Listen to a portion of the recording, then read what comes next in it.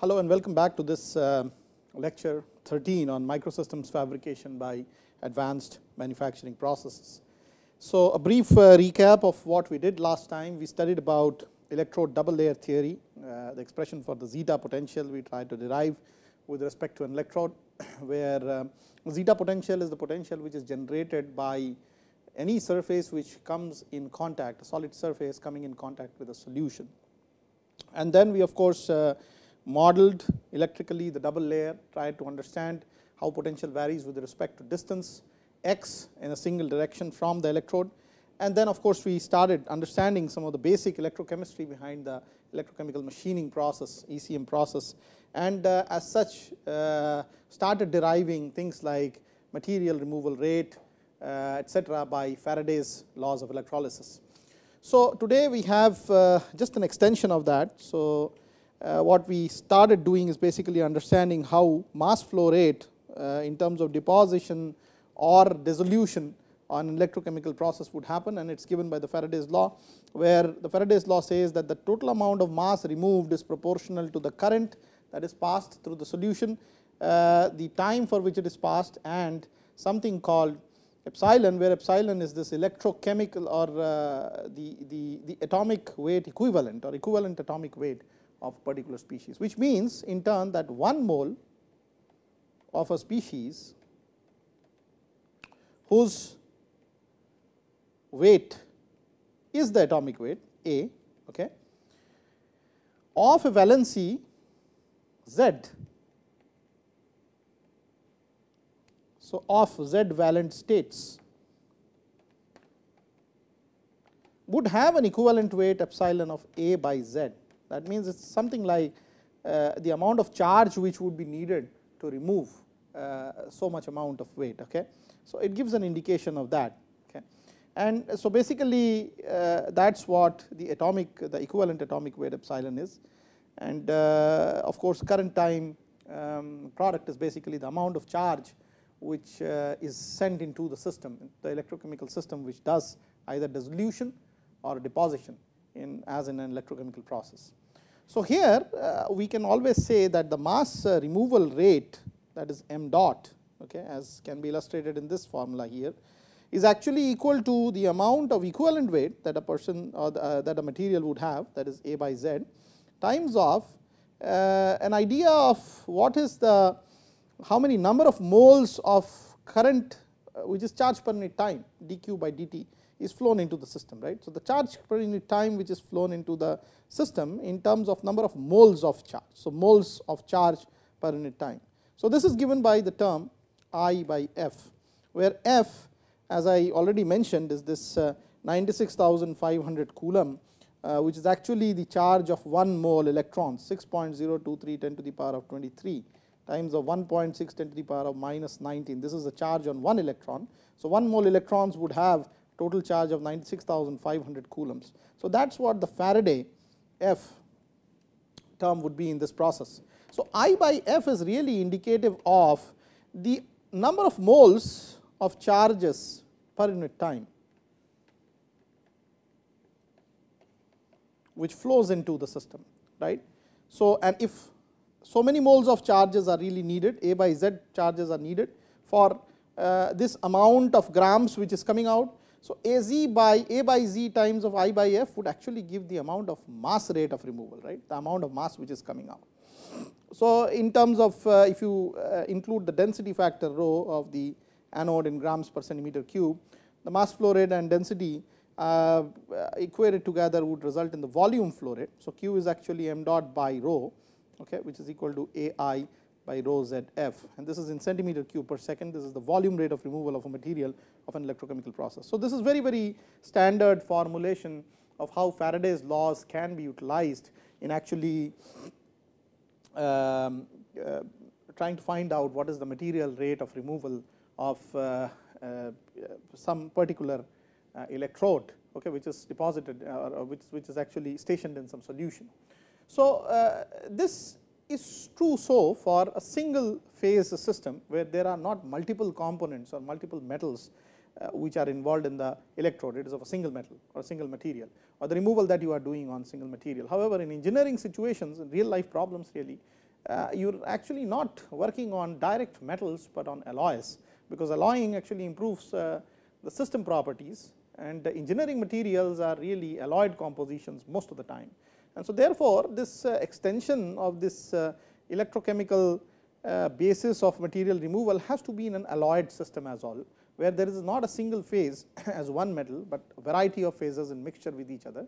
So you will have different atomic weights of these phases, you will have different densities of these phases which are in dissolution, and therefore a complex system emerges because of the application of this straightforward single metal case into that alloyed system. So let us look at a problem example of that sort as mentioned here. So let us say the anode now is made up of an alloy instead of a pure metal, and the removal rate can be found by considering the charge required to remove an unit volume of each element. So if the atomic weights and valencies of the corresponding ions entering the electrolyte are A1, A2, A3, so on, and Z1, Z2, Z3, so on respectively, the composition by weight of the alloy, let us say, is x1% of the element 1, which has an atomic weight of A1 and valency in which it comes out as Z1. So this is the valency state which actually comes into question when this material gets removed from the particular electrode. The atomic weight A2 and its valency Z2, the atomic weight A3, its valency Z3, so on and so forth respectively, and the composition by weight of this alloy is maybe let us say x1% of A1, x2% of A2, x3% of A3, so on and so forth. Okay. And the whole idea is about the removal of a volume V centimeter cube of this alloy, where all these paradigms need to be somehow integrated, so that total amount of volume that is removed is V centimeter cube. And how much will that contain in terms of the mass? So if V centimeter cube is the total volume of the material that is to be removed,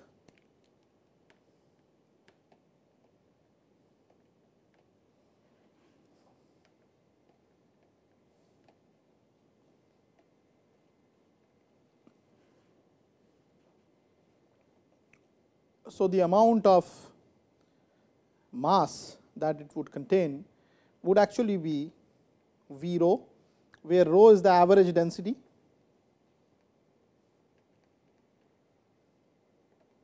and this is something we need to find out in a practical application. I will just let you know once we do a numerical problem.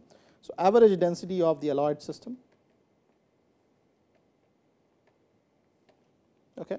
So V rho is basically the total amount of mass which is contained in V centimeter cube volume, and out of which, as I have already told, the system has different species of atomic weights A1, A2, A3 of different valencies Z1, Z2, Z3, so on up to some n maybe component, and then in different percentages x1, x2, x3, so on and so forth. So therefore, is the total amount of contribution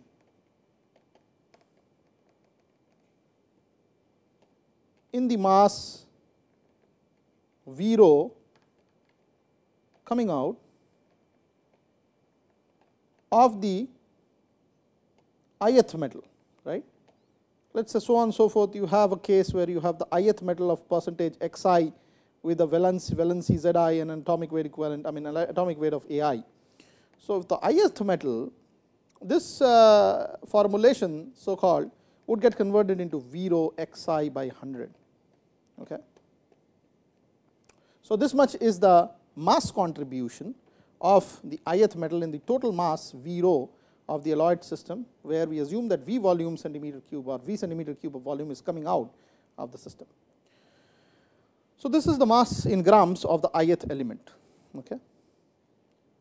And we need to somehow develop a strategy to calculate this overall average density of the whole alloyed system, and this will come in practical application, where you can compare the densities of the different components of a system and try to somehow average it at looking at the different percentage contributions that those independent elements corresponding to I equal to some value would have in the overall system. Okay. So the amount of charge that is required to move the ith element in the volume V is given by the formulation this mass removal times of ZIF by AI. Okay. And that is so because of the fact that if this were the mass of the ith system,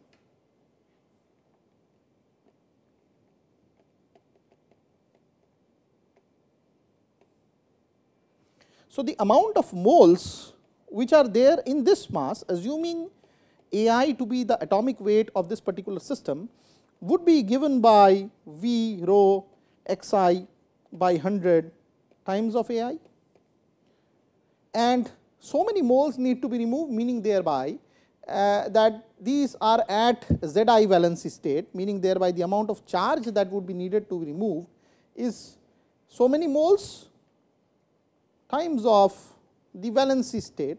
So, so many electrons or so many moles of electrons would be needed to remove this charge, right. And so, the amount of charge that is required to remove, the total charge that is required to remove this material, total charge required to remove this material would be V rho xi Zi by 100 AI times of the total charge in 1 mole electrons, that is F, 96,500 coulombs. So, that is the overall charge which is needed to remove the ith element in the volume V of the given alloy composition. So, obviously, if this is the charge per unit volume,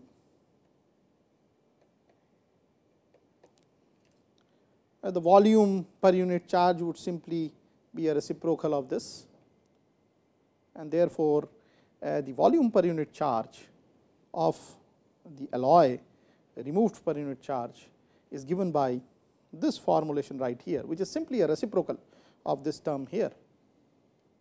So, cut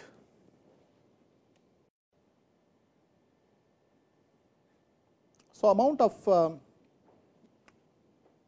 volume of the alloy removed per unit charge is simply given by the formulation, just the inverse of whatever is mentioned here, okay. And that is basically can be represented as 1 by V rho xi divided by 100 times of Zi F by AI cut.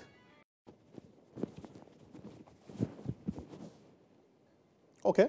So, therefore, the volume of the alloy removed per unit charge is basically the reciprocal of this, as I mentioned before, right, mentioned earlier, is just simply the reciprocal of this particular term, as you can see here. So, let us just look at what the reciprocal would be like. So, we have 1 divided by V rho xi by 100 times of Zi F by AI. AI is this, I is the subscript, okay. So, the ith element in the alloyed system. So, this can be further written down as rho by 100 by rho F. These really are constants. This is the average density of the alloyed system. This F is having a value 1 mole charge of 1 mole electrons, which is 96,500 coulombs. So, you can consider these outside the whole variable terms, or outside the scope of the variable terms, and the other part basically is 1 divided by volume times of Zi xi divided by AI, and for V volume, because total removal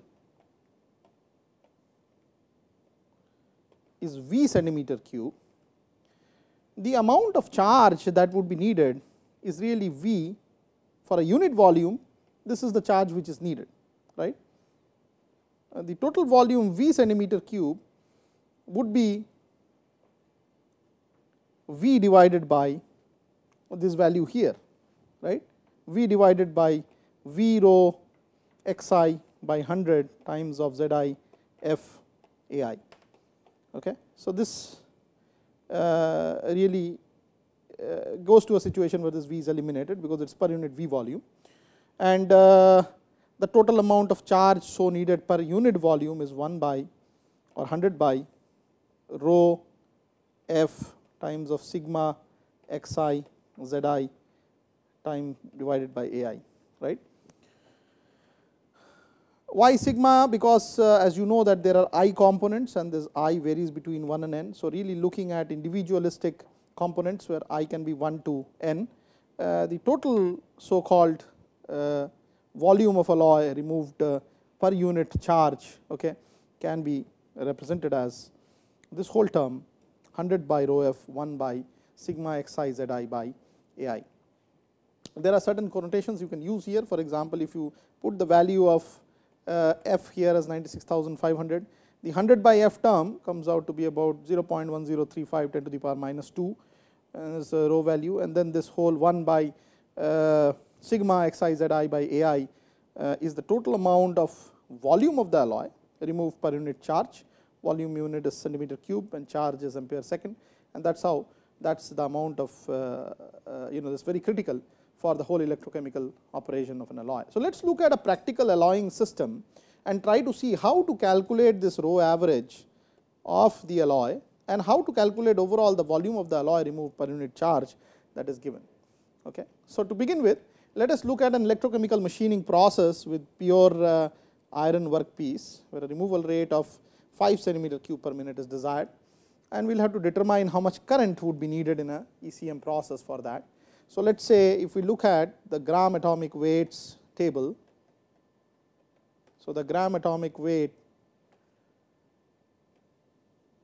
and of course, the valency state of dissolution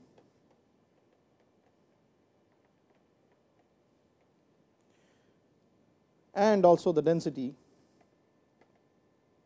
comes from the standard tables as for particularly for iron, okay, because iron is the material to be removed, comes out to be equal to 56 grams.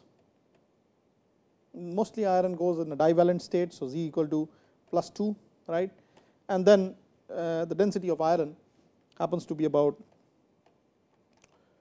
7.8 gram per centimeter cube.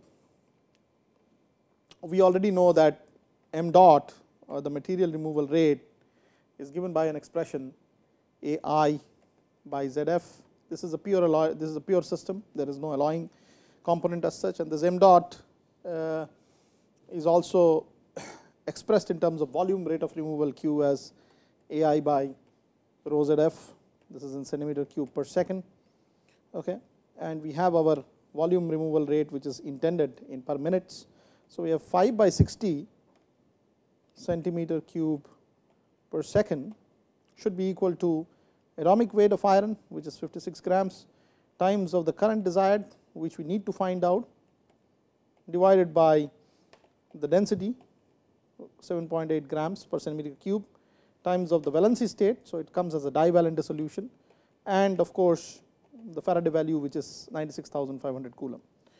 In other words, calculating this for I, you get a very I value of about 2240 amps. So, what I want to bring to your notice is that a very small removal rate of only 5 centimeter cube per minute, which is actually very small in terms of conventional machining processes that the machining would happen. In this electrochemical machining, such a high current value is needed, about 2300 amperes is needed, 2.3 kiloamps. So, again it proves out that whether it is a mechanical process or whether it is a chemical process or electrochemical process, in general these advanced manufacturing methods do have a very high energy requirement, but of course, there are connotations like being able to produce complex shapes or being able to produce the desired roughnesses, which allows us to use these methods over some of the conventional strategies which are widely available. So, that is the utility of be it electrochemical machining, be it abrasive jet machining, be it ultrasonic machining or any other non-conventional so called advanced manufacturing domain. So, the main key is the complexity which you have to take into account for design for manufacturing it, and the main key also sometimes is the surface roughness or the surface finish of a particular part. and that is why non-conventional and advanced, and that is why the utility of such machining fabrication regimes for microsystems engineering and microsystems design and fabrication. Okay. So, let us look at another alloyed system, as I just told.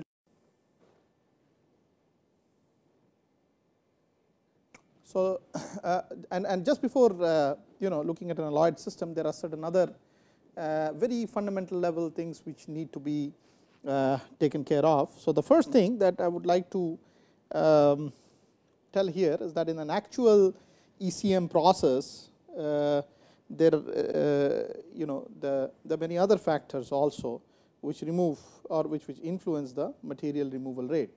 Okay. And if you look at really a simile between the actual removal rates given by these dots here and the theoretically predicted rates given by the straight line, there is some variation, some level of variation. And one of the main reasons is that sometimes the theoretical removal rates are only based on one prominently available valency states of the material, but actually it may happen that the material may come out in more than one valency states. For example, iron can exist as a ferric state +3 or ferrous +2, or in case copper may exist as a +2 cuprous or a +3 cupric state. And so, the theoretical predictions really do not take care of or do not account for what is the valency state which is coming out of the ECM process, and therefore, sometimes the theoretically predicted rates may not tally very well with the actual rates. The actual rates may be slightly lower because of multiple valency states which may be coming out of such a system. So, that is what one aspect is or what has to be considered for any, let us say, electrochemical machining process. The other aspect of course is the alloyed system, as I told, and standard tables like these are very easy or very convenient to look at in a nutshell what all the different states are of a particular material or how they will come out, and also what is the corresponding equivalent density or a gram equivalent atomic weight of a particular material. And so, these tables would be off and on used throughout this lecture and even beyond for predicting some of the material removal rates from a fundamental standpoint. So, now let us look at the alloyed system as I promised. So, we have a composition called mnemonic 75 alloy here, which is very often used, and ECM is performed off and on. So, the composition is given right here in this table. So, you have all different phases in the alloyed system: nickel, chromium, iron, titanium, silicon, manganese and copper.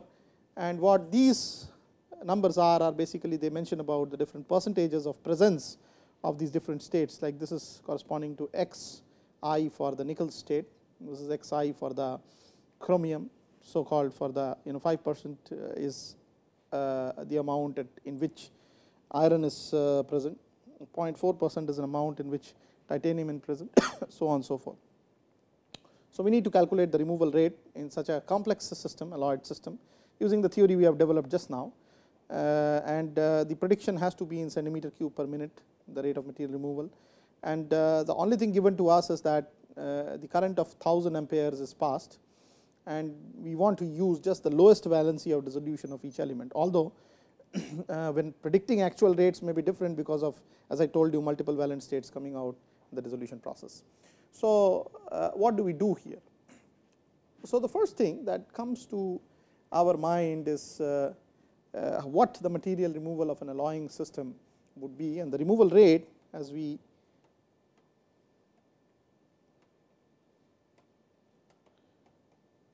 just about derived and found out in the last 1 or 2 slides, in centimeter cube per unit charge, okay, per second, is given by 0.1035 10 to the power of -2, that is about 1 by the farad, 96,500 coulomb, times the rho average, and this average is something we have to find out, times of 1 by sigma xi zi by ai. Okay. And so, this row average is something that we need to determine for the particular alloy. Okay. So, what is row average or how do we determine it? So, the average density can be really found out by looking at what is the total weight which is removed. So, let us say if W is the total weight of the electrode that is dissolved,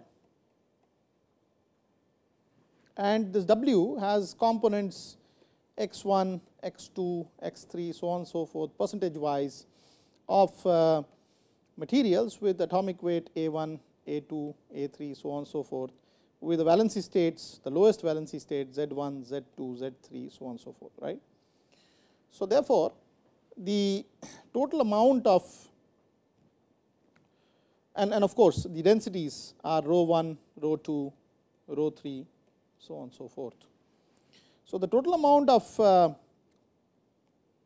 component corresponding to I equal to 1, which is present in this W, is essentially xi W or x1 W by 100. For ith component, it is xi W by 100. The total volume of the material which is present there is the total weight which is present divided by the density. So, for the ith component, the total volume which comes out coupled in this weight W is basically xi W divided by 100 rho I. Okay. So, if I assume that the alloy essentially composes or is composed of all phases I's, we can say that the total volume coming out is actually given by sigma xi W by 100 rho I, where I varies from 1 to n. Maybe there are about 1 phase or n phases of different materials, and the total weight you already know is W, right. So, the average density can thus be recorded as the total weight divided by the total volume which is coming out, which is corresponding to I equal to 1 to n xi W by 100 rho I. In just a little simpler version can be 100 divided by sigma xi by rho I, okay, where I can vary between 1 to n system. So, that is how the average density can be obtained. So, I would like to state here that in our case particularly, because we have almost 7-8 phases, as you can see here, 1, 2, 3, 4, 5, 6, 7 phases with different percentages and different, of course, densities, different atomic weights, so on and so forth. So, the total amount of rho in our case, okay, given by this 100 by sigma I xi by rho I, can be represented as 100 divided by the first percentage, that is percentage nickel 72.5% in the mnemonic alloy, okay, divided by the density of nickel, which is 8.9 gram per centimeter cube, plus that of the second phase, which is chromium.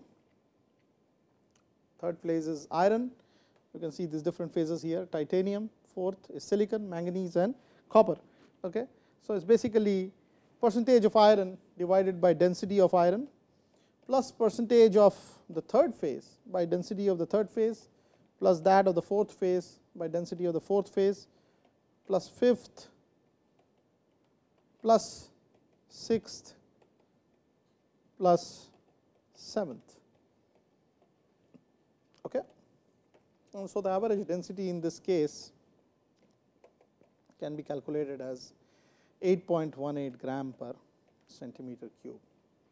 So, once the rho average is calculated, then of course, the material removal rate or the volume per unit charge that you may have already seen before in can be determined as 0.1035 10 to the power of minus 2 by this rho average value, which we have just calculated, divided by 1 or multiplied by 1 times of sigma xi Zi by Ai, okay, and this I basically varies between again 1 to 7 in our case. So, this can be written down here as 72.5% x I equal to 1 times of the valency state. The lowest valency state for nickel in which it comes out is 2. We have to take the lowest valency state divided by the atomic weight of nickel, which is 58.71, plus that for chromium, plus that for the third phase, plus that for the fourth phase, plus that for the fifth phase, sixth and seventh phases respectively.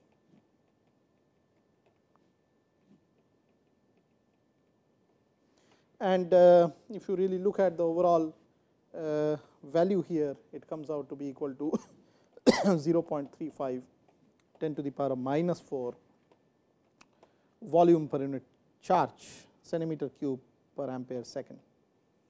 Okay.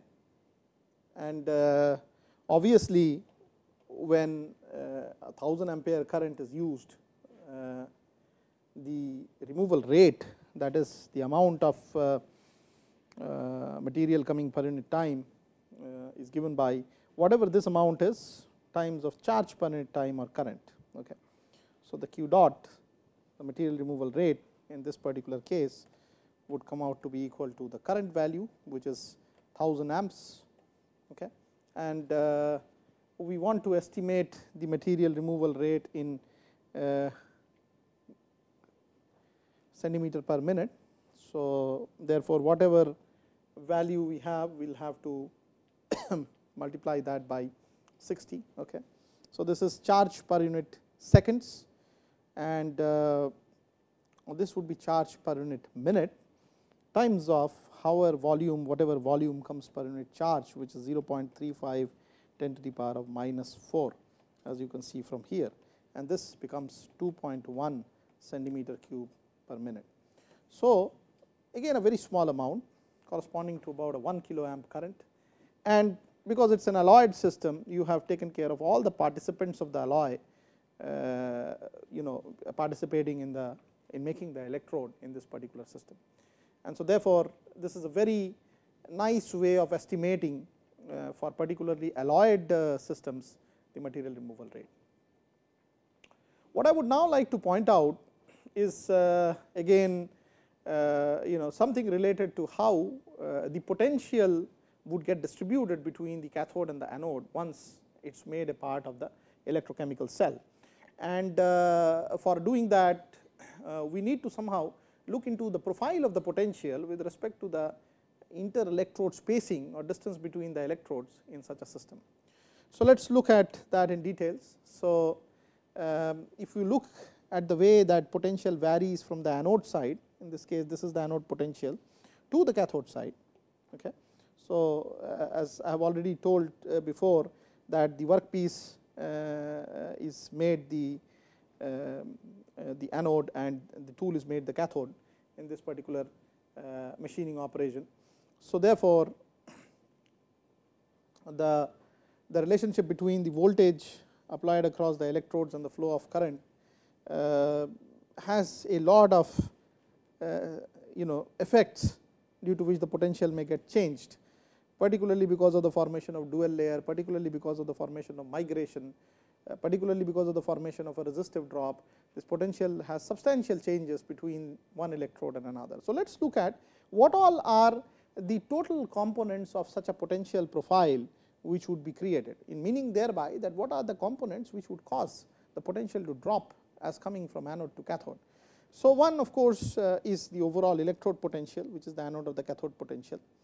The second component is a drop, which is because of a sort of activation polarization.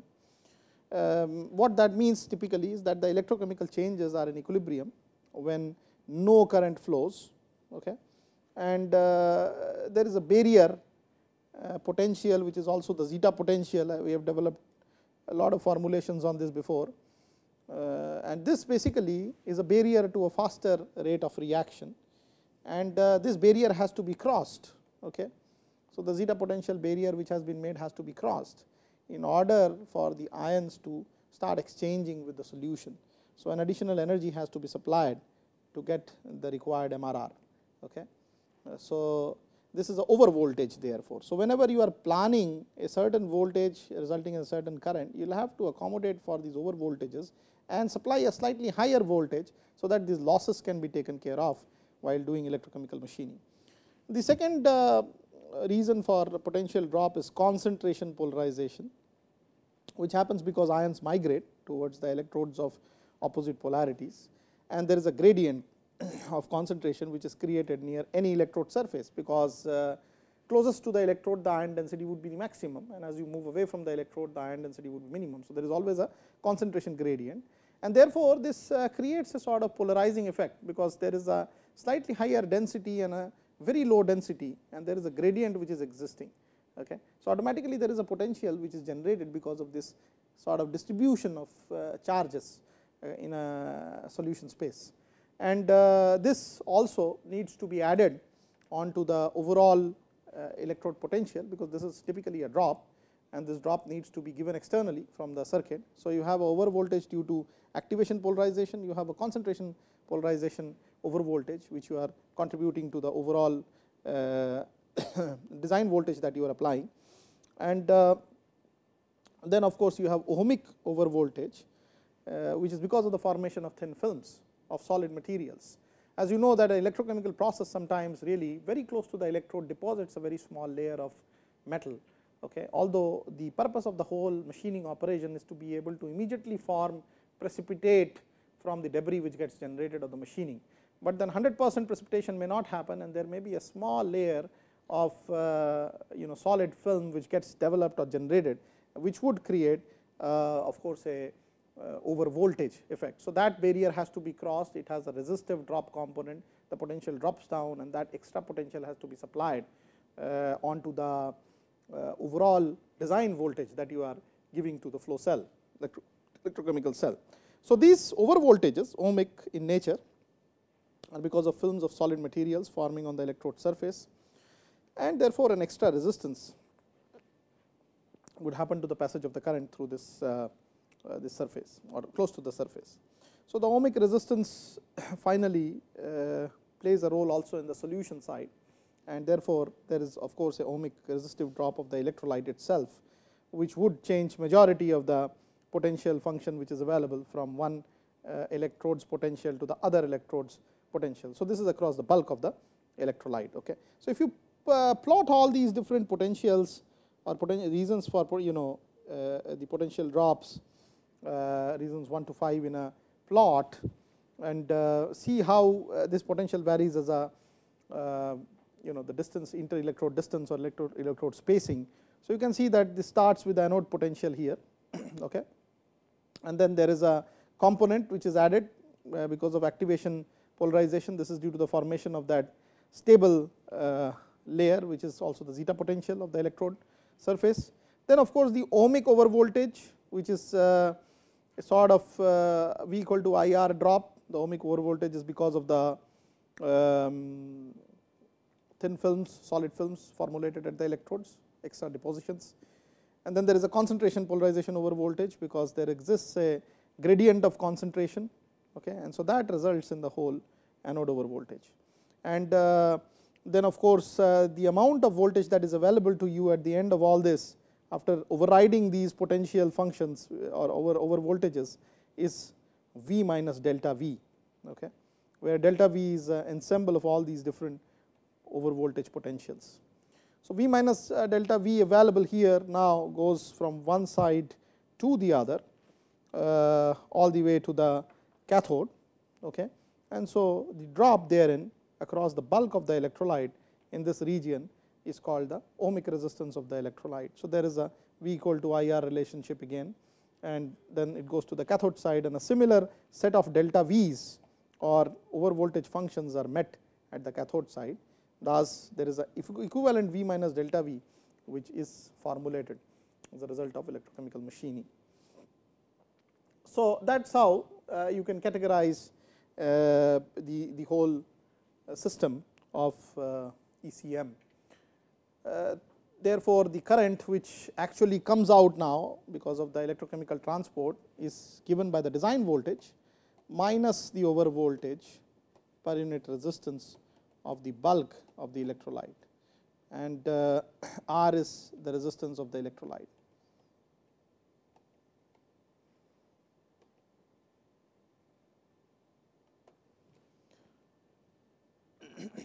We could have considered the conductivities of the tool and the workpiece, but they are simply much larger in comparison to that of the electrolyte.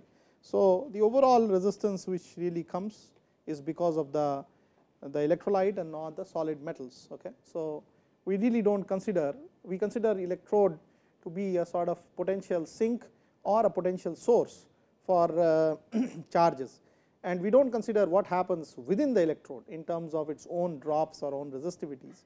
The conductivities are simply too high to be compared with the conductivity of the electrolyte solution. So, whatever is the conductivity of the electrolyte is a standalone conductivity which is available for the purpose of calculation of current in an electrochemical cell. So, typical electrolyte conductivities, for example, vary between 0.1 to 1.0 ohm inverse centimeter inverse, and if on a comparative basis you compare the conductivities of let us say iron, which can be an electrode, it is about 10 to the power 5. So, you can see there is a difference of about close to 10 to the power 5 to 10 to the power 6 in terms of the conductivity values. So, iron is not matterable. What is matterable is this conductivity.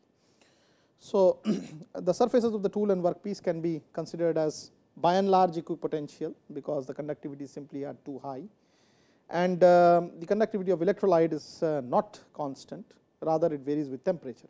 And as you will see later on, we will have a design problem where we will try to design the flow rates of the electrolytes flowing between a cathode and an anode, and there you can find out that how important or how critical temperature is. So, you will have to design the whole system based on whether the overall temperature of the system will hit the boiling point of the electrolyte, which is actually a design fault. Okay. So, therefore, the conductivity varies truly with temperature, and there is a relationship which gets generated because there is a sort of coefficient of thermal coefficient or temperature coefficient associated with the conductivity value of an electrolyte, and we will put that in place when we come to that those calculations, and somehow try to see what or how the MRR would be influenced because of these temperature variations of conductivities locally to an electrode or maybe into the bulk of the electrolyte. So, let us look now at a very interesting aspect of how the electrode and the tools would behave with respect to each other or in relation to one another in terms of dissolution and in terms of a distance change between both the surfaces. As I already mentioned, the workpiece in an electrolyte or in an ECM process is always made the anode, thereby meaning it is connected to the positive potential, and the tool is made the cathode, connected to the negative potential. And in this particular system, let us say we are considering a tool which is an electrode and the workpiece, where workpiece and there is a relative motion between the tool and the workpiece in the y direction. The flow of the electrolyte happens at a velocity v from this end right here to this end. So, the flow is in this direction of the electrolyte, and we want to model how this system works, because there would be a dissolution component associated with the workpiece and there would be a relative motion between the workpiece and tool, and so there should be some kinematics taking place between this dissolution which is receding away a surface and the approach of the workpiece towards the tool. So, in this case we are assuming that the workpiece is moving towards the tool. So, the work is fed here with a constant velocity which we call f basically, okay, the feed rate. So, we are feeding the workpiece in the minus y direction, thereby meaning that the work is approaching the tool surface in the negative y direction, and we consider a one dimensional problem here and try to find out what is the correlation between the dissolution and the velocity. So, we already know that the volume rate of removal of the material, workpiece material, is given by AI divided by rho ZF, A being the atomic number, I being the current in amperes, rho is the density of the material to be removed, Z and F are the valency states and the Faraday constant respectively for the workpiece material. So, if the total over voltage function which is available is delta V, meaning thereby that V minus delta V is the available voltage to us, then we have a relationship between the electric field and the current. So, you know that V equal to IR, right, and if we just manipulate it a little bit, we can write these as 1 by K L by A, okay, where L is the length, A is the area of cross section, and K is the conductivity. And therefore, we can easily convert this into a situation where V by L, which is also the electric field, okay, electric field is actually equal to I by K A, okay, and this I by A is nothing but the current density J by K. So, therefore, the J in this case can be represented as this V minus delta V, which is the obtained voltage provide per unit the distance of separation between the work and the tool at any given instance of time, let it be yt, okay, it is a function of time. So, this is the field which is available, and the local conductivity, assuming the whole process to be done at a constant temperature right now, just for simplicity's sake we would do that, comes out to be K V minus delta V by yt. Okay. So, that is how the current density term in this whole electrochemical machining business would come out to be. So, now the removal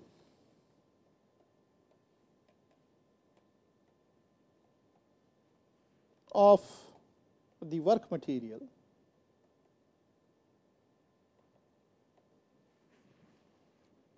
causes the workpiece surface to recede in the y direction.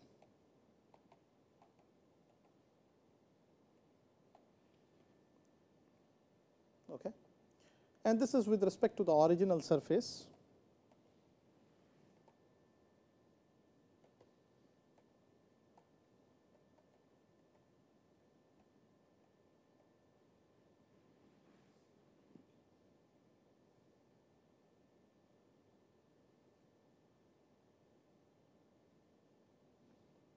With the velocity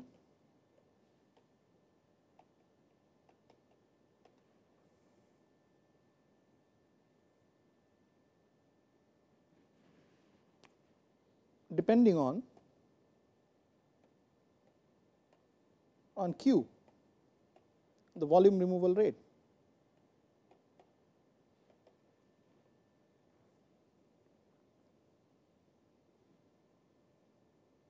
And also depending on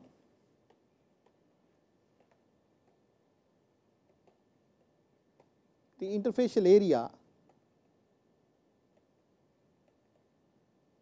of both electrodes.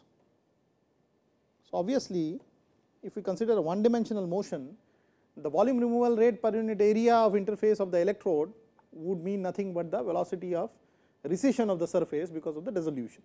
Okay. So, therefore, we can easily say that dy by dt, which where as you have already seen before, y is really is this distance. Okay. So, the distance between the workpiece and the tool at a function of time. So, dy by dt becomes equal to the dissolution, which is ai by rho zf per unit area. Okay. Let us say the area in this particular case is Q.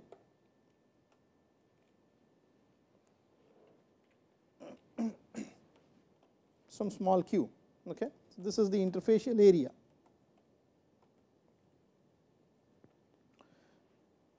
So, that is how the surface is receding, and this recession is in the opposite direction as the feed. Remember, as we were talking about the two electrodes here, this is the work, this right here is the electrode, okay, or the tool. So, work is being fed in this direction, minus y direction, and the recession of the workpiece surface is in the plus y direction. because of the resolution. So, recession is given by this term ai by rho z f per unit area. Area of this shaded area is the shaded area, the interfacial area of the two surfaces, and f is basically the feed. Okay. So, this minus the feed is the total amount, still kind of going backward, which is the change of this y with respect to time dy by dt. So, I by q is current density vector j. So, aj by rho zf minus f is how this formulation will look like. And of course, we have already found out what this j value would be. So, we can say that dy by dt equal to aj by rho zf minus f can be written down as k a times of v minus delta v divided by rho z f, okay, where this k v minus delta v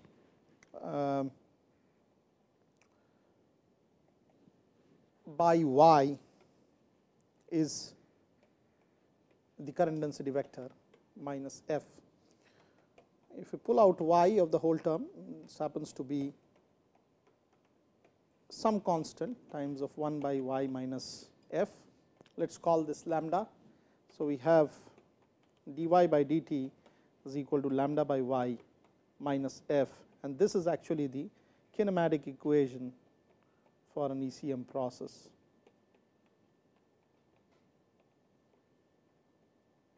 So, we will investigate various cases of constant feeds or zero feeds in the next lecture. Today, we are sort of coming towards the end of this particular lecture.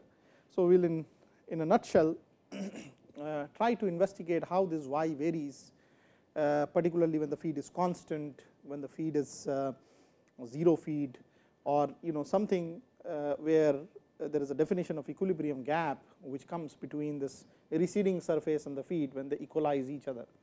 So, we will look at those details in the next lecture. Thank you.